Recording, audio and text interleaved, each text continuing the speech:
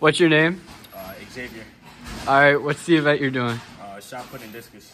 All right, and what's your goals for the season? To get in the postseason. What's your name? Mathew.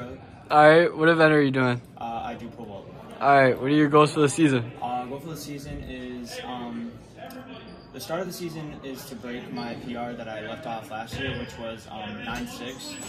And overall, towards the end of the season, I want to try and get over 12.6. All right, what's your name? Mathew. All right, what event are you doing this season? Throws. Throws? All right, what's your goal? I want 40 on shot put and like 110 on discus. All right, good luck. What is your name? Oh, Ryan. All right, what's your event?